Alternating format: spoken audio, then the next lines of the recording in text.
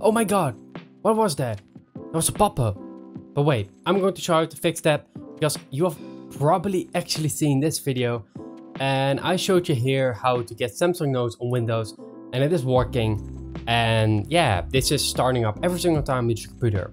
So let's turn it off very simply. I ain't gonna waste your time. Let's go and right click here on the Windows icon.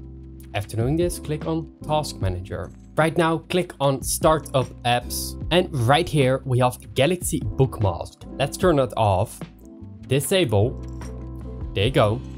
The next step, very easily, Windows key and then R, which will open this and then type shell and then columns startup. By the way, it's also in the description. And while you're there, consider subscribing, please. And with continue watching, you can actually watch this video right here to get Samsung Notes on Windows for free. So right here, just press enter very simply. And after doing this, a folder will pop up like this. Make sure that this folder is clean from Galaxy Bookmask.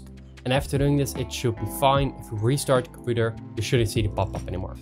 The reason why this happened is because you chose the normal Bookmask bat file instead of the no startup file. And I completely understand that. That's what I also would do if I would use Samsung Note so many times and I don't want to keep this on my computer. Well, on the website itself, if you scroll down right here, they actually also have multiple options. They have startup version, non-startup version, and direct launch version.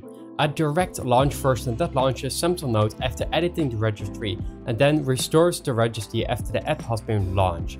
It's more like a shortcut to Samsung Note contributed by this. So that means you're still going to have a shortcut on your computer which you need. So what I recommend you do is just keep to the startup version. You can easily disable it. Right here is how to install Samsung Notes, but that's with Winget. You can easily get it in the Microsoft Store. Just like this. There you go. Windows 11 just has Samsung Notes. If you go to the releases, so this page right here, which is on the right side, you can actually download both files right here and also the direct launch pad.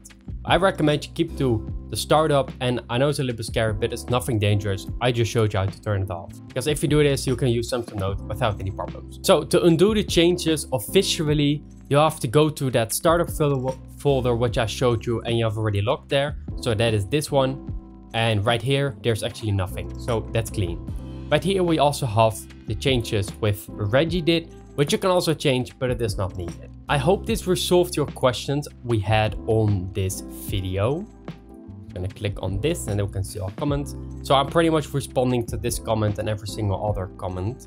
And yeah, please comment down below. We will react. Yeah, I try to help you guys. You can also just use this one if you don't like that file starting up, but it means you have to keep it somewhere like on your desktop. So open it every single time you open Samsung Notes. I will see you in the next one. I want to thank you so much for watching.